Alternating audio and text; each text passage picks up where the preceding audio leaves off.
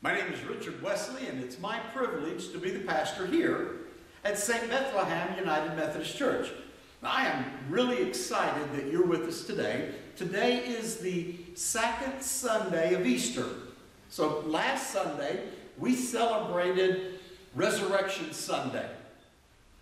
Now, today's Jesus story actually begins on that first Easter that we celebrated last week, but before we complete the story, it moves into the following Sunday. This is a story that centers around Thomas. And we're going to see, by the time that this story ends, that Thomas has assurance that Jesus has been raised from the dead. And that's an important theme. That's what we're going to be looking at today as we look at Thomas's lack of faith. Our theme is assurance of our faith. Glad you're with us.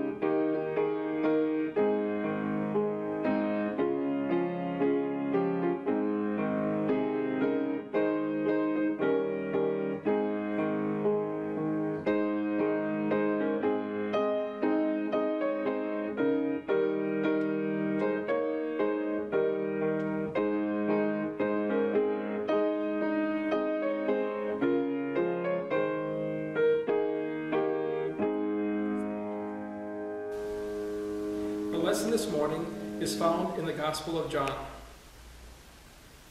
One was evening on that day, the first day of the week, and the doors of the house where the disciples had met were locked for fear of the Jews. Jesus came and stood among them and said, "Peace be with you." After he said this, he showed them his hands and his side.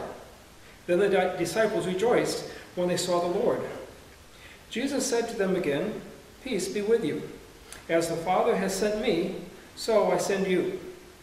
When he had said this, he breathed on them and said to them, "Receive the Holy Spirit. If you forgive the sins of any, they are forgiven them. If you retain the sins of any, they are retained." But Thomas, who is called the twin, one of the 12, was not with them when Jesus came. So the other disciples told him, "We have seen the Lord." But he said to them, "Unless I see the mark of the nails in his hands, and put my finger in the mark of the nails, and my hand in his side, I will not believe." A week later his disciples were again in the house, and Thomas was with them.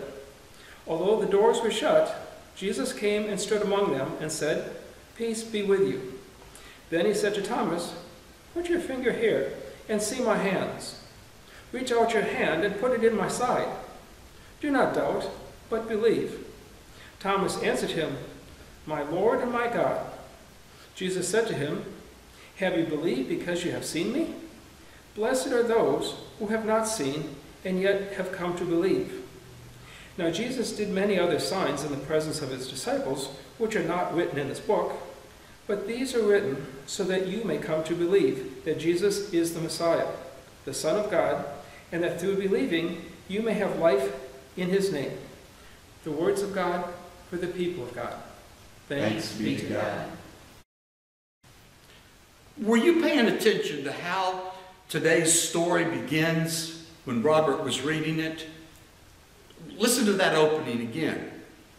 When it was evening on that day, the first day of the week, and the doors of the house where the disciples had met were locked for fear of the Jews, Jesus came and stood among them and said, "Peace be with you." After he said this, he showed them his hands and his side. Then the disciples rejoiced when they saw the Lord. Now, first of all, it is the evening of that first Easter Sunday. And Jesus' followers are hiding in fear of the Jewish leaders who could turn them over to the Roman authorities the very same way they had Jesus arrested. They have good reason to be afraid. Rome has just crucified their leader using extreme violence. You see, the Romans demanded that the rulers in the lands they conquered keep the Pax Romana, the peace of Rome. Roman peace means no political uprisings, no rebellions among the people. And in their opinion, Jesus had been a trouble rouser for the Roman government. Jesus had not been content to leave well enough alone. Jesus and his radical teachings stood in sharp contrast to the theology and the politics of Rome. And Jesus had gained the attention of the common people. As any empire understands, if the common people stand up in opposition to the rulers, those in power stand to lose their prestige and their wealth. Had the Roman Empire understood Christianity when Jesus was crucified, they would have rounded up Jesus' followers and committed major resources to stamp out the Jesus movement once and for all. Of course, Rome had no way of knowing the potential of these uneducated Galileans. Rome had no comprehension of what common people filled with the power and the Spirit of God were capable of. But it was always possible for Rome to round up the followers of political dissidents and crucify them along with their leader. So, the followers of Jesus were hiding in fear of being arrested as co-conspirators of Jesus. Now, another thing we notice in this story is that Jesus shows up. Jesus, whom the government murdered by state-sanctioned execution, shows up and stands right in their presence among them. They know Jesus. They might have a challenge believing anything like this could happen, but they know this is Jesus. They recognize him. And John says, these disciples rejoice. But Thomas wasn't with them. Thomas missed one church service, and that's the one week Jesus shows up. One of our annual conference speakers said that a few years ago. I've always loved the way he put that. He said he was always afraid of missing church based on this story because it'd be just his luck. That would be the day Jesus showed up. That's what happened to Thomas. And this is where Thomas gets a bad rap. Do you know what Thomas is known for? Yeah, see, some of you do. Some of you are thinking right now, Doubting Thomas. That's right. Doubting Thomas. And this is a very unfortunate moniker. It leaves us with a watered-down version of Thomas, falling short of what the story really says. The moniker, Doubting Thomas, also clouds over some of the really cool things that Thomas offers. For example, did you know that it was Thomas who says, "Lord, we don't know where you are going. How can we know the way?" He's also the brave one who in one of our Jesus stories realizes that Jesus could very well be killed when Jesus decides to go to Bethany when Lazarus dies. And it's Thomas that says to the other disciples, "Let's go with him that we may die with him." That's Thomas. But all of this gets pushed to the background because we remember that this is Doubting Thomas. However, our story never refers to Thomas as a doubter, at least not in the original story written in the Greek language. You see, in the Greek language, Greek takes a root word and then adds letters in front of or behind the word to create different expressions of the word. When an alpha, the first letter of the Greek alphabet, is placed in front of a root word, it negates the word. For example, if we had the Greek word for color, and we placed an alpha in front of the Greek word that means color, it would change the meaning to colorless or no color. In English, we do that by adding the letters L-E-S-S at the end of the word. So we would say colorless. In the Greek, they add the first letter of the Greek language, the alpha, in front of the word, and it negates the word. Now, here's the problem with how we read Thomas. The Greek language has a word for doubt, one that means little faith or trusting too little. But that word is not in this story. Rather, the Greek word for faith is negated with an alpha for this story. The Greek word for faith is pistis. And so the alpha is placed in front of the word pistis, and we have apistos. And it means faithless or no faith. Now, I've said all of that just to say this is a story about Thomas's lack of faith, not his doubting. Thomas doesn't say, "Well, I doubt that." Thomas says, "I don't believe that," or "I have no faith that that is true." To doubt something is to say, "Well, I guess it could be true, but I'm not real sure." To have no faith is to say, "That's not possible." Thomas has no faith that Jesus is alive. What about us? Do we have faith? Now, let me ask you, what happened in the story that caused or allowed the other followers to have faith where Thomas was left with no faith? Let's look at the story again.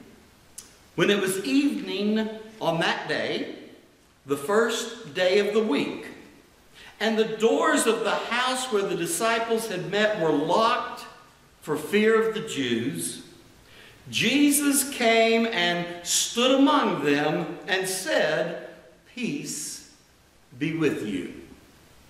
After he said this, he showed them his hands and his side. Then the disciples rejoiced when they saw the Lord. Did you see it?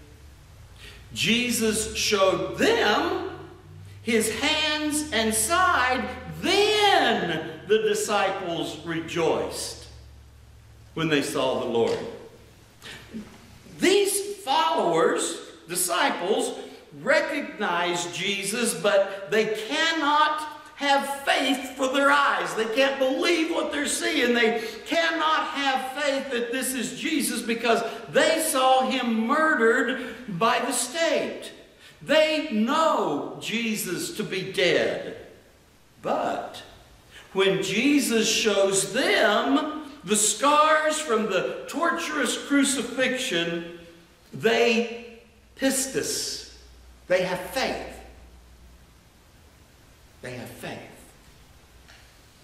So, when is it that Thomas has faith? It is when Jesus shows him the scars on his hands and his side. But I think the real impetus of this story goes even deeper than doubt or faith. Let's look at one last glimpse of today's story. Thomas has just been told that Jesus is alive. Thomas has replied that he has no faith. And then the story says, a week later, Jesus' disciples were again in the house, and this time Thomas was with them. Although the doors were shut, Jesus came and stood among them and said, "Peace be with you." Then Jesus said to Thomas, "Put your finger here and see my hands. Reach out your hand and put it in my side. Do not apistos." That's the Greek word. The word pistis, faith, with the alpha in front of it. Do not be without faith, is what Jesus is telling Thomas. But pistis, have faith. Thomas, look at my scars. Don't be without faith. Thomas, have faith. And Thomas's response is to answer Jesus, "My Lord and my God." And Jesus said to to Thomas, "Have you experienced faith because you have seen me?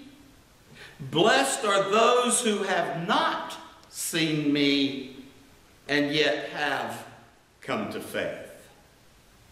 My Lord and my God. Now, by the way, it'll take the church 200 more years before Christians begin to look at Jesus as God. Thomas claims Jesus is God in today's story. It'll be the year 325 before the church catches up with Thomas. But the real story for today, I believe, is how the disciples and Thomas came to faith. None of them, the disciples included, had faith after the crucifixion until they saw the scars in Jesus' hand and Jesus' side. That's what our story just told us. So let me ask you, when did you come to have faith? Faith is not a mental exercise of what we call believing. Faith is an assurance that this is true. Have you seen the scars in Jesus' hands and sides? Yeah. I haven't either. So Jesus says to Thomas, now a man of faith, have you come to faith because you have seen me? Blessed are those who have not seen and yet have come to faith. So, reaching out 2,000 years, Jesus says, blessed are you who have not seen and yet have come to faith. That's you. That's you. Christianity survived for 2,000 years when no one has seen Jesus. No one has seen those scars. No one saw the side or his hands.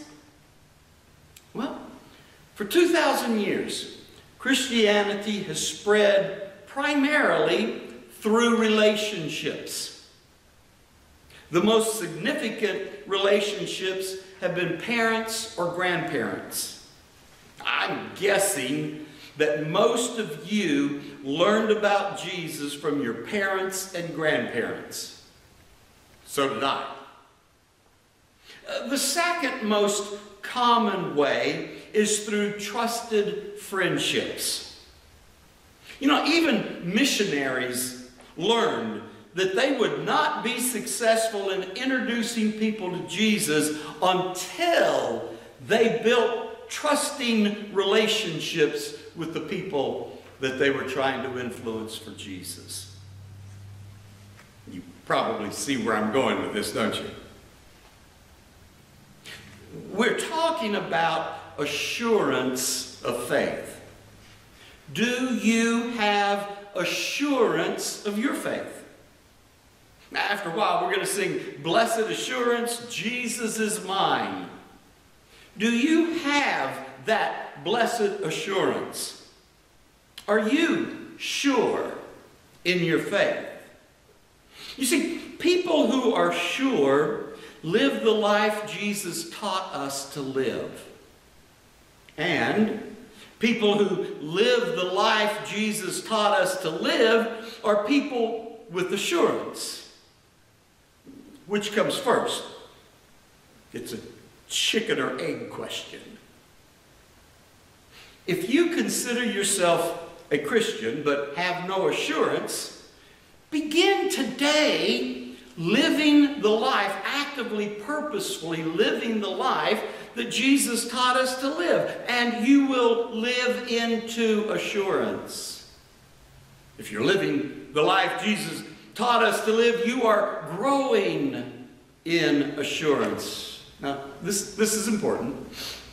It's important because you are the only Jesus people see. The disciples, including Thomas, saw Jesus' scars and they believed. Well, guess what? You have scars. If you are living the life Jesus taught, you have scars. But you continue in the midst of all of that to love. You continue to have patience. You continue to see the best in people and speak the good and the positive.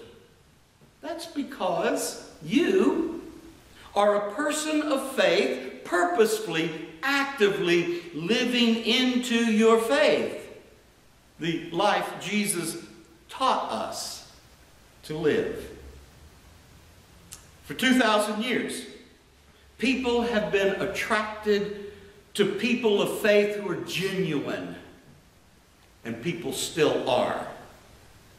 When you love people, and I mean genuinely love people, they're attracted to you. They want to know, why would you accept them when others won't? You know, one reason churches are in decline today is because we've stopped loving those who are not like us. We have stopped being the people Jesus calls us to be. The call of Easter is a call to have faith. To have faith is to live the life of loving our enemies, non-judgmental acceptance of those who are different from us. To have faith and live into your faith is to place yourself in the path of people who do not yet know the love that only a person of faith like you can offer them. Let us pray. Blessed are you, Lord, God of creation. As you are one, so have you knit together your people as one and blessed them. You have commanded the blessing of life forevermore through the resurrection of Jesus Christ from the dead. In singing our praises to your blessed name, we give you thanks. You have loved us with an eternal love, but we have not always returned it. You give us life in your law, but we do not always obey. You present your faithful promises in the Word made flesh, but we do not believe. We doubt, and we ask for further proofs. For our negligence, for our disobedience, for our unbelief, forgive us, good Lord. Help us to understand in new ways your power as revealed in the resurrection of Jesus from the dead. The message we have received is that you are the light which takes away the darkness and shows us the way of life. So fill us with the light of your Holy Spirit that we may have fellowship with one another and testify to what we have received, that all the world may be brought to the truth. Your people, the church, have been called to be of one heart and soul. We remember that we are one with our brothers and sisters who are in distress because of the suffering in body, mind, and spirit. Be with us and with them, that your comforting touch may be felt, and we all may be made whole. Bless us who have not seen yet, but yet believe in him, who died and rose for us, and in whose name we pray, Jesus Christ the Lord. And now, join me in praying the prayer that he has taught his disciples. Our Father, who art in heaven, hallowed be thy name. Thy kingdom come, thy will be done, on earth as it is in heaven. Give us this day our daily bread, and forgive us our trespasses, as we forgive those who trespass against us. And lead us not into temptation, but deliver us from evil. For thine is the kingdom, and the power, and the glory forever. Amen.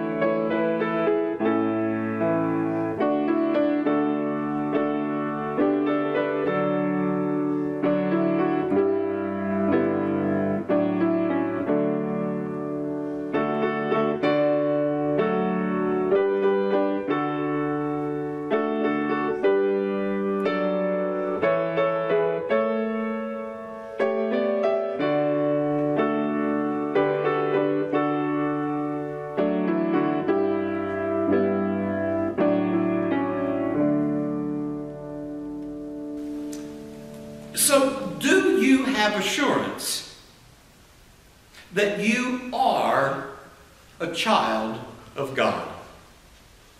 You know, a good place to begin to explore that in your life if you have questions is to actively live the life Jesus taught us to live. Actively, purposefully. Examine your actions. Not just your actions, but your motives behind your actions. Why do you really love and care for these folks and these folks you don't like so much? Jesus said, love your enemies. Not just the folks that we want to love and like. Good place to begin. Purposefully, actively, intentionally live the life of love that Jesus calls us to live. We'll see you next week.